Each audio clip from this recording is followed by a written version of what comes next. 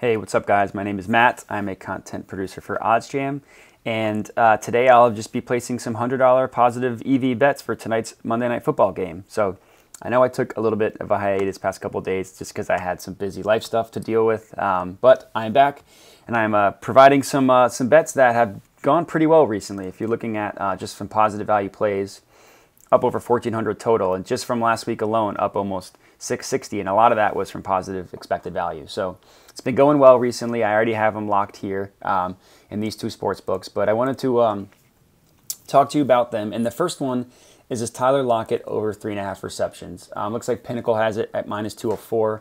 We're getting it at -140.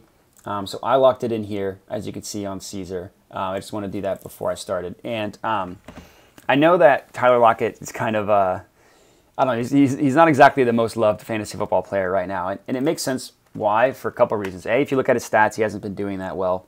And B, Russell Wilson's out. So he's, so even, there's really no faith in Geno Smith and the Seahawks offense. But if you look at his stats, so we're getting it over 3.5. And he's gotten that in every game so far, except for last week against Pittsburgh. And I know that the thought process as well, that was Geno Smith's first game starting, and that was against, and you know, he was 2 completions on 7 targets is not very good, but every game before that he's hit that. And I know that, again, that was with Russell Wilson, but I think that the game last week against Pittsburgh wasn't quite as indicative of how things are going to go normally.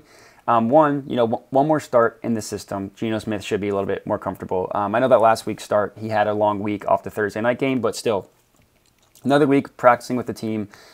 Just another week to get more rhythm and stuff like that. And B, the Saints defense is good, but it's not as good as the Pittsburgh defense. So you figure that the Saints will, or the Seahawks will do a better job passing the ball. And then the third reason why I really like it is because the Saints' #1 cornerback, Marcus Lattimore, is probably going to shadow DK Metcalf. So you're getting the better matchup, right? The Saints don't have as good of a CB2.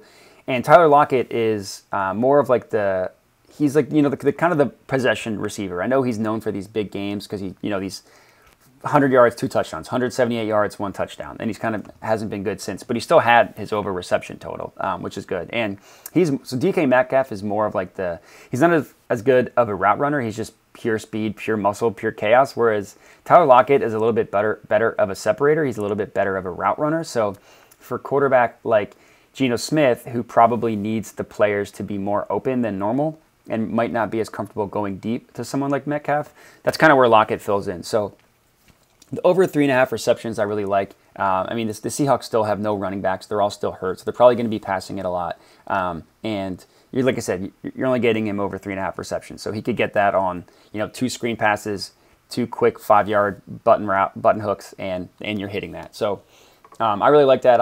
I locked that here on Caesar. So like I said, looks like you're getting it at -140, and Pinnacle has that at -204. But even more, if you want to take out the VIG and see what the true line is, we can do that. So let's look at the no VIG fair odds. So it was -204 plus 150. So it looks like the true odds on that are -167, and we're getting that even lower than that number. So if you're unfamiliar with what no VIG fair odds mean with the juice, stuff like that. Basically, it's just the price that the sports books charge to make a profit. So, you bet everything. Like, for example, most bets you see are -110 on each side, right? That means that the true odds on that are +100. The sports books just price up that bet. So if 2 people place $100 bets on each side, the sports book will automatically profit 10. So it's the price you pay for, it's how sports books make their money. So it's always important to look at Pinnacle, because they're the sharpest one out there, for what they have the lines at, and then you take the VIG from there. So it looks like I said, you're getting the no VIG true line on this is -167. If you want to give that a percent chance of winning, -167, looks like that's a 62% chance of winning. With the -140, it goes down to 58%, so that's kind of the extra 4% probability percentage. It's the extra 27 points just in the odds. So that's why I like to bet a lot. It's 7.5 positive expected value. And just looking at the football reasons why, I think it's a good bet as well. And then there's another one that I locked that I like, and it's this one right here, the Alvin Kamara under 4.5 receptions. Looks like I got it at minus 138. So this actually was much higher than 174 when I originally bet it. It looks like the under's been hammered. It's been bet so much that it's just gone down a little bit. But it's still positive value, so 174. Pinnacle has it. I got it at minus 138 on FanDuel. So if you want to look at Alvin Kamara's stats, I know that like he's a premier receiving back. With Drew Brees, his reception total was crazy. He was basically a wide receiver that played running back. But with Jameis Winston, it's not quite the same. So I got it at 4.5, as you can see here and here on FanDuel. And it looks like he would have gone over that reception total in every game except for the last one against Washington. 3 receptions, 4, 4, 3, 0, and that ugly loss to the Giants. And then last week he had 5. So the probability is in your favor for both of these bets, just as far as how the games have gone. And Saints quarterback Jameis Winston isn't one to check down to his running backs, especially for a team that has as bad a defense as Seattle. He's either probably going to chuck it deep, as Jameis Winston loves to do, or they're going to run it. But you can beat Seattle both ways.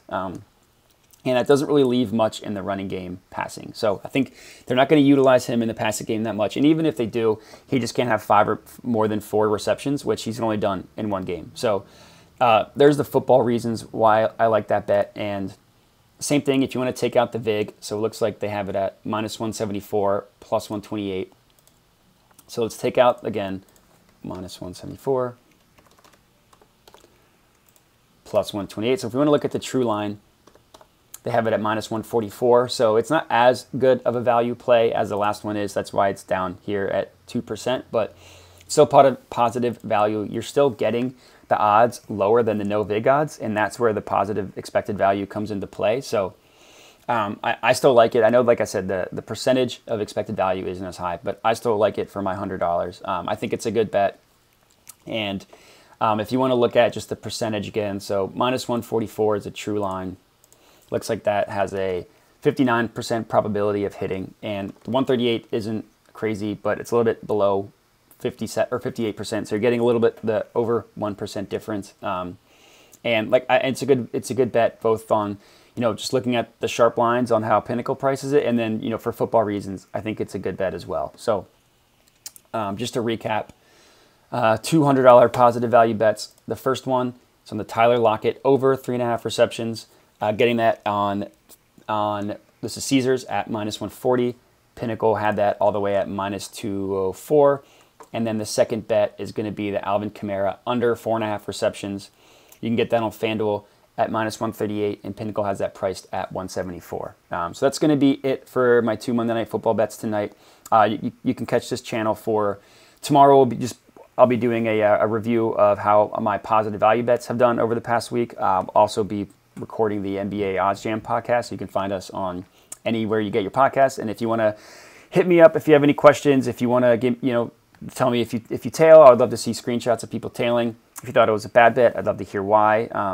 You can find me on Twitter at Modi_sports, or you can hit me up on my email address, Matthew@oddsjam.com. Love to hear from you. And that's all I got for you. So happy betting, happy watching, and good luck.